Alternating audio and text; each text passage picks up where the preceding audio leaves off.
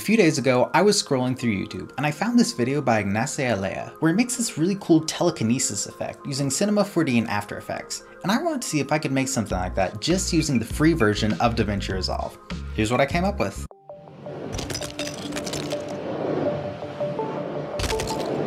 Here's how I made it. Obviously, first I had to film my footage, so I grabbed my phone and recorded this shot of my sister pretending to lift these bricks with her mind and then throwing them at the camera. Big thanks to my sister for letting me film her. She actually has a YouTube channel, which I will link here. You should definitely check that out. Alright, so here I'm inside of Fusion. So first off, I'm gonna need a 3D brick, and this is actually pretty easy. I can bring down a shape 3D, set the shape to a cube, then I can unlock the width, height, and depth, and bring the height and depth down until I have more of a brick shape.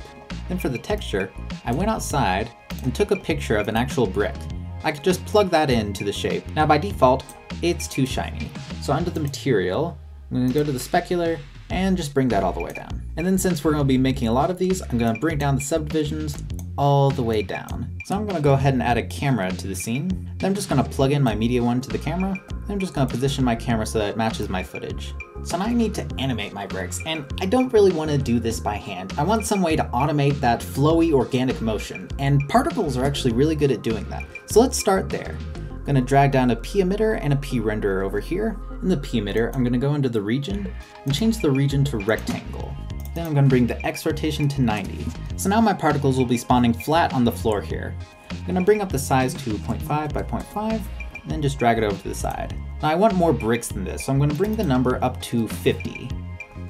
But if I hit play, particles are spawning on each frame. I don't want bricks to suddenly start appearing. So on the first frame, I'm going to put a keyframe on the number, then go forward one frame, and bring it down to 0. I'm also going to bring the lifespan all the way up to the shot, just so that they don't disappear. Now I'm going to copy and paste this P emitter, and that'll automatically make a P merge. Then this one, I'm just going to bring it over to the other side, since I want 2 stacks of bricks. So I need some way to make these float up to one point, and we can do that using the P point force. So if I bring it up and hit play, you can see that the particles are slowly moving towards that point, but it's moving way too slow for me. I'm going to bring the strength up to 50. Now that's better, but it's a little bit too strong. So I'm going to bring the power down almost to 1. That's a little better, but it's still too strong. So I'm going to bring up the limit force to 0.9. That's looking better. But you can see it looks really artificial because they're all like moving in a line. So we can break that up a little bit by adding a P turbulence. I'm just going to bring this X, Y, and Z strength all the way. So to add some weight to it, I'm going to add a P friction node. The default settings look really good for me. So in the original video, the bricks are all kind of gathering around this one sphere. So we can replicate that by using a P bounce node. Under the region, I'm going to change it to sphere, and then bring the size up to around 0.2, I think. So now if I bring this up, you can see that they're all bouncing off of this sphere, but we want the sphere to be in the exact same place as the P point force. So what we can do is on the P point force, I can click this little pin right here. So now if I go to the P bounce, I can see the controls for the P point force. So on the translation, I'm going to hit equals on the X, Y, and Z. So that brings up this. So if I drag out from this little cross, I can connect it to the X offset. So now these values are linked, so they'll be the same. So I can do the same with the Y and the Z.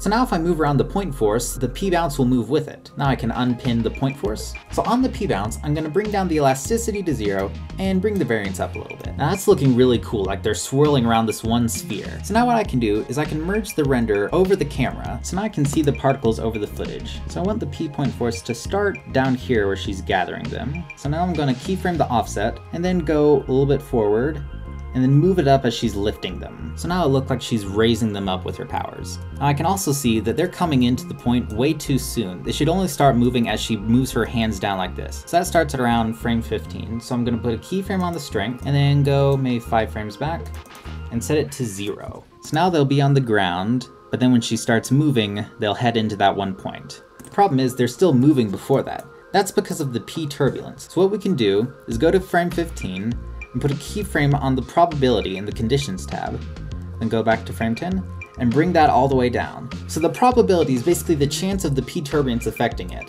So if I bring it down to 0, there's a 0% chance it'll affect it.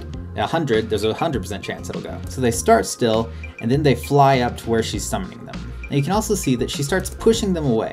So what I want to do at this point is add a P directional force, bring the direction to 0, and the direction Z to 90. So I'm going to put a keyframe on the strength, set to 0. And then when she pushes out her arms, I'm gonna bring it up to 5. So it'll look like she's shooting them out. Now if we play that, you can see they're moving up into a ball, going up, and then shooting out.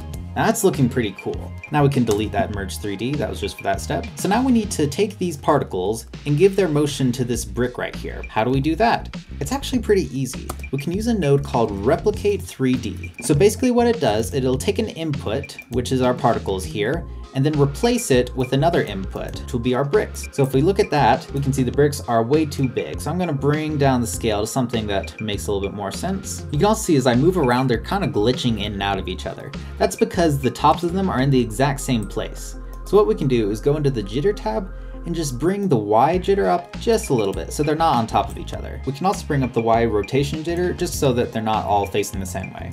So if we hit play, you can see that they all point the same way, and that doesn't look great. So what we can do is before they start moving, put a keyframe on the X, Y, and Z rotation jitter, and then go to the end of the shot and just bring them up to something pretty high. Now if things aren't running back smoothly for you, you can unplug the material and that should make it run a lot faster. So now we have a pile of 3D bricks moving up with the exact motion of our particles. That's pretty cool. So now we can merge that over our camera and add some lighting to match our scene. For my shot, I'm going to add a directional light. Now at this point, we can take the median out of our camera. So with the directional light, the light is coming from one direction. So all you have to do is change the rotation of the light to change where the light is coming from. I'm going to match the angle of my light. Since it's a pretty cloudy day, I'm going to add an ambient light and bring that up a little bit. So now let's render this out. So I'm gonna add a renderer 3D and plug the merge into that. I'm gonna change the type to OpenGL. That just makes it run a little faster on my computer. Then I'm gonna enable lighting. Then the output channels, I'm gonna click on Z and vector. Then in the image tab, I'm gonna change the depth to float 16. So first, I'm gonna add some ambient occlusion and drag the camera into that. So if I bring this to the viewer, it turns red. I just have to change the type to sphere and that'll fix that. So I'm going to zoom in a little bit. Then I'm just going to bring down the kernel radius until I start seeing some ambient occlusion. That looks pretty nice. Then I can change the output mode to color. Then I'm going to add some vector motion blur. Add some motion blur to it. So now I'm going to connect this to the media out. So I want to render this with alpha. And if you've watched this channel before, you know rendering with alpha has never worked for me. But that was in Davinci Resolve 16. When I upgraded to 18, that was fixed. So I just gave it a name and location, then changed the format to QuickTime, changed the codec to DNHR, and then clicked export with alpha. Then added that to the render queue and render it. So I'm also going to render a shadow pass. So what I'm going to do is bring down a shape 3D, plug that into the merge. I'm going to keep it as a plane, then change the rotation to -90. For some reason, if you put it on 90, the shadows won't work. I'm not sure why that is, but just put it on -90. So right now, we don't see any shadows. That's because the shadows aren't turned on. So what I want to do is click on this arrow here. So right now you can see that lights are turned on, but shadows aren't. So if I click on shadows, you can see the shadows right here. Since my shot was filmed on a cloudy day, this is too sharp for me. So in the directional light, I'm going to go to shadows, softness, and change it to constant. Then just bring it up all the way. So in the render 3D, I can click shadows. So I want to isolate the shadows so that I can control them when compositing. So how I can do that is first delete the ambient occlusion since we won't need that. Then I'm going to select my render and motion blur, copy it and paste it up here and bring my merge into that. So in this renderer, I'm going to uncheck shadows. Then I'm going to merge that over this one and change the apply mode to difference. So now our shadow is white right here, but we want it to be black. So what I can do is add an invert color. So now everything is white except for our shadow. So you may notice that the bricks are turning blue. This is just because of the difference mode. What we can do to fix that is add a brightness contrast and bring down the saturation. So now I can render this out. All right, so now let's add this to our footage. So here I have my footage, my rendered out bricks, and my shadow pass. So first in my footage, I filmed this handheld, so I'm gonna need to track it. I'm going to go into the operation and change it to match move. Then I can drag my bricks into that. Now they move along with my footage. So in order to make the bricks look a little bit more magical, I'm going to bring down a fast noise and then plug the bricks into the alpha input of that. So now they're only where the bricks are. So I'm going to bring up the scale to something big like 40, change the type to discontinuous and inverted. I'm going to bring up the detail all the way. And then on the color, I'm going to change it to gradient. Then on the white point, I want to bring it to red. Then I'm going to bring the brightness down and bring up the seethe rate a little bit. Now I'm going to add a glow to it. You can use any glow you want. I'm going to use X Glow. This is a plugin, but it's free on Reactor, but a soft glow would work just fine. Just going to merge that on top of the bricks and change the apply mode to screen. Now let's add our shadows to this. So I want to take our tracker, copy it, paste it over here, Now since the background is white in this one, I'm going to bring a white background into this, change the color to white, and then plug the shadows into that. So if I had kept it at black, you would start seeing some edges. So I'm going to merge this over our other tracker and then change the type to multiply. So now if I play around with the blend of that, you can see we just have the shadows. Then I went through and made the bricks look like they were part of the scene, adding grain and blur and stuff like that to make it look like it was actually shot through this camera. Then to complete the shot, I added some Scarlet Witch magic to her hands, which you can learn how to do in this video right here.